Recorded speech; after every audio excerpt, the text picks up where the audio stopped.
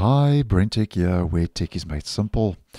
So if you are using Firefox, just a quick heads up regarding an issue that Mozilla has very recently confirmed in the web browser, where they have confirmed a reCAPTCHA issue.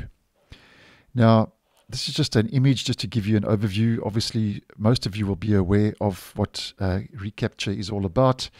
It's where you've kind of got to prove to the site you're signing into that you are not a robot and that you are actually a human being.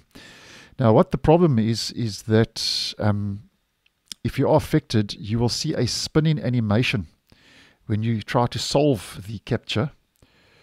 And this means that obviously you are unable to solve the CAPTCHA, which results in you not being able to access the website or service. But the good news is that a workaround is available if you are affected by this issue. And the issue is affecting all major versions of Firefox for Windows that are supported by Mozilla. So this is not affecting Linux or any other OS. It's only affecting Windows users.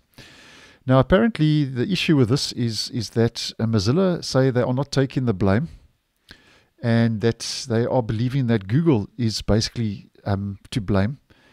And the reason they say this is because they say that changing the user agent to Firefox for Linux or Chrome for Windows makes the CAPTCHAs work again.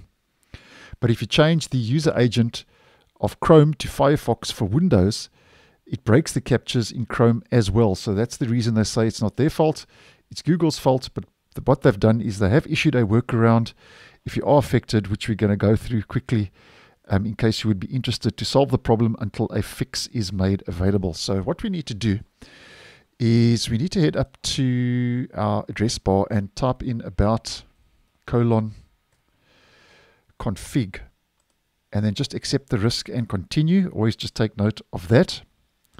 And then what we must do is enter this flag into the actual search. And I'll leave both of these down below because those are both a mouthful. You paste that in, and what you need to do is now change that to string. You click on the add button, and now what we need to do is we need to enter this string. And as mentioned, both of these, the flag and the string, will be down below.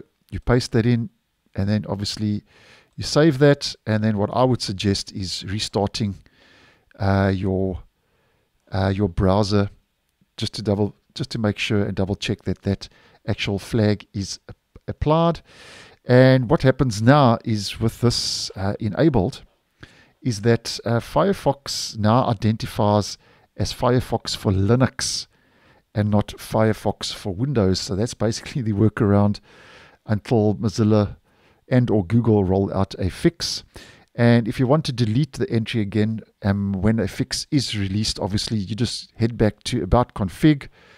You head back to about:config, and all you do is you follow the steps I've shown you in this video, and then you just click on delete, change that back to a Boolean, and then I would suggest starting your browser, and everything should be back to normal once that fix has been issued. So thanks for watching, and I'll see you guys in the next one.